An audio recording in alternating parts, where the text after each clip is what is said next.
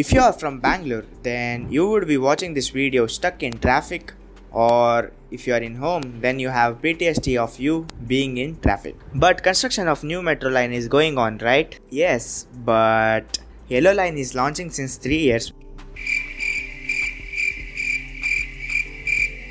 Although we have 77 km of metro line, which is second largest in India, after full construction, Bangalore Metro would be having 222.2 km. If you want to know more on Bangalore Metro, just comment down, I will make a video. There ಗೊತ್ತು ಈ project ಯಾವಾಗ complete ಆಗುತ್ತೆ ಅಂತ, but I will add another project for you guys to wait upon. Welcome to Aryan Explores, and in this video let's explore Bengaluru Suburban Rail Project. In short, as name suggests, this is a suburban rail project which is built by K-Ride, that is Karnataka Rail Infrastructure Development Company. Like any other suburban rail project, this will also use broad gauge with 25 kV overhead electric traction, just like Indian Railways, and all routes would have parallel tracks with operational speed of 35 km per hour and maximum speed of 90 km per hour, just like Nama Metro. But Bangalore Suburban Rail Project should have been constructed long back, just like Kolkata, Chennai or Mumbai, right? But why it wasn't made? And all of a sudden, how will Indian Railways or SWR, Southwestern Railways, will manage this? To answer this question, we need to know history of Bangalore and existing transportation systems in Bengaluru. Bangalore's background. In 1900s, Bangalore was a peaceful garden city characterized by tree-lined avenues, well-planned residential areas, and abundant green spaces and lakes, as well as city as maintained population of 1.6 lakhs in early 1900s, and it grew to 30 lakhs in 1990s, and then it grew to 60 lakhs by 2001 because of IT boom. And now in 2025, Bangalore has around 1.3 crore as population, where in 1990s Chennai had 50 lakh people, Mumbai had 1.2 crore people, Kolkata had 1 crore people. This population made them build suburban rail project, and also they had larger land areas. And in late 1990s, due to IT revolution, which created an interesting pattern of urban crawl, notably concentrated in southern and eastern sectors, creating India's Silicon Valley. This led to the population surge, coupled with rising household incomes, as increased private vehicle ownerships.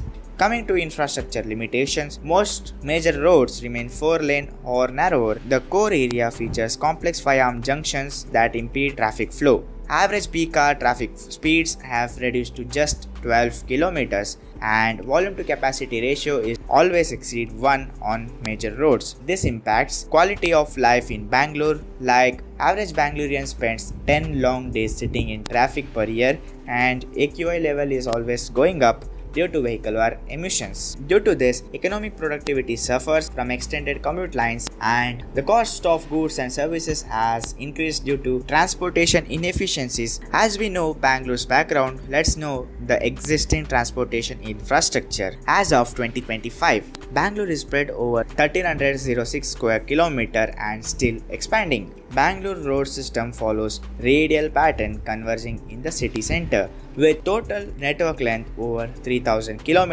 It also have direct road connectivity to Mumbai, Chennai, Mangalore, Hyderabad and other cities. Coming to current public transportation infrastructure, bus transport, BMTC with daily ridership of 36 to 40 lakhs passengers and have 578 city routes and 1700 suburban routes with coverage radius of 40.4 km with service area of 5100 square kilometer. And coming to Nama Metro, which has 9 lakh daily ridership, and it has 2 lines, purple and green, with 77 km, and many more lines are still under construction.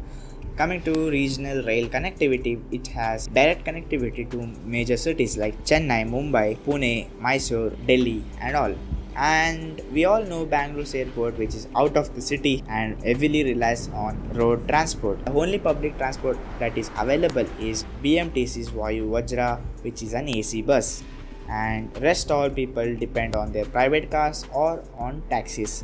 Let's go through the important stats of Bangalore, like employment dynamics. In 2018, we had 51.6 lakh people working, and It is projected that in 2041, 94.4 lakh people would be working, and the percentage of population would be 43 to 44%. And in education sector in 2018, 26.6 lakh people would be studying, and in 2041, 48.4 lakh people would be studying. Coming to travel behavior analysis like modal share, Ola and Uber has 1.1%, Auto has 0.5%, Walk has 2.4%, company cab or bus is 6%, Metro is just 4.2%, bus is 12%, and car is 18%, and motor and scooter is 55%.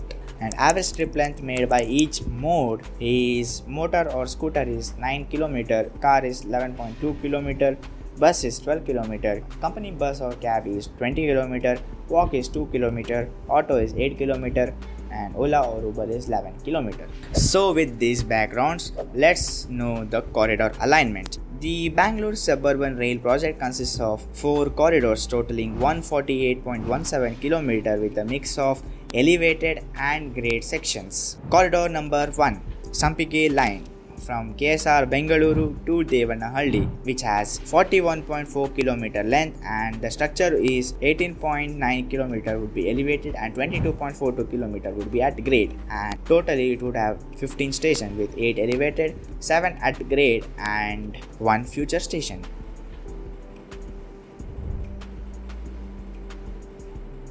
The key stations include KSR Bengaluru, which would have interchange with corridor number 3, and next key station is Yeshwanthpur, which would have interchange with corridor number 2 along with Lotteguldahalli. And Yelahanka, this station would have interchange with corridor number 4, and Devanahalli would be terminal station with connection to airport area. And the significance of this corridor is this corridor provides crucial connectivity from city center Majestic to airport, and this is at highest priority. Coming to corridor number 2, which is Mallige line, it will start from Whitefield and end at Chikbanawara. The length of this is 25 km, with 13 km would be elevated and 12 km would be at grade, and it would have around 14 stations, 6 elevated, 8 at grade and 1 future station. The key stations would be Whitefield as it is a terminal, Banaswadi, Hebbal, and Yeshwanthpura and Lotteguldahalli because it has interchange with corridor number 1 and Chikbanawara. This is at second priority because it connects east to west through northern parts of the city. Coming to corridor number 3 from Parijaata line, this is Kengeri to Whitefield. This has length of 35.52 km. The structure is Kengeri to Bengaluru cantonment is 18 km and then connecting to Whitefield via quadruple section. Key stations include Kengeri and KSR Bengaluru and cantonment Bayappanalli and Whitefield.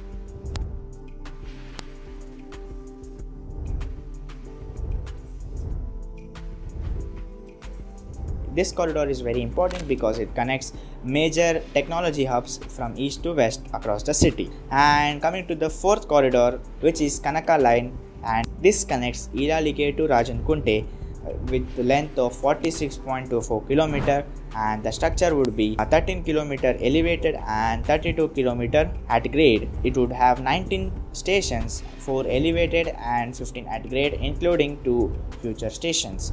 And the key stations would be Mallige, Karmelaram, Marthahalli, Beniginahalli interchange, Channasandra and Yelanka because it has interchange with corridor number 1, and finally Rajankunte. And the significance is this is the longest corridor and this connects north to south along the eastern parts of city, which is a major tech hub. Coming to station design and intermodal integration. Stations are designed to connect with metro, buses and other transportation modes, and this would have disabled friendly design with ramps and lifts and automated fare collection just like metro, and sustainable design practices. The construction approach is construction is planned in phases to minimize operational constraints at Indian Railways, and most of the corridors runs parallelly to Indian Railways. Coming to the conclusion, the Suburban Rail Project represents crucial intervention in Bangalore's urban transport and with the city's population reaching 2.15 crore by 2041 and employment nearly doubling to 94.4 lakh, and the system's projected daily ridership is 17.6 lakh passengers by 2041 will significantly pressurize on existing transportation infrastructure, and the project's integration with existing metro, bus and Indian railways coupled with strategic corridor placement will make Bangalore city more connected. And I guess we still can expand these corridors, and if you want to know more on like how we can expand, I will make another video. Just comment down, and if you want to know Bengaluru Suburban Rail Project, you can just click somewhere here. And yes, that's it for video. Bye bye.